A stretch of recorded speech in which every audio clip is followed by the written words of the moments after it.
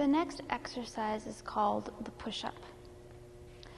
To begin, you'll be standing, and then exhale as if you're peeling yourself off a wall. Again, the same idea as in the spine stretch.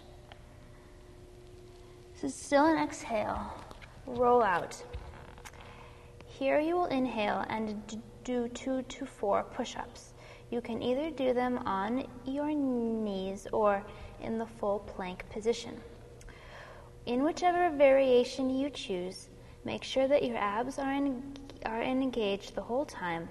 There may be a slight posterior tuck to protect your lower back, and as you lower into the push-up, that your elbows remain in close to your sides, not out, but just grazing the sides of your rib cage.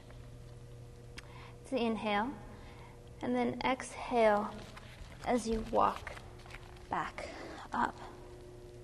So putting all the steps together, inhale at the top, exhale to go out.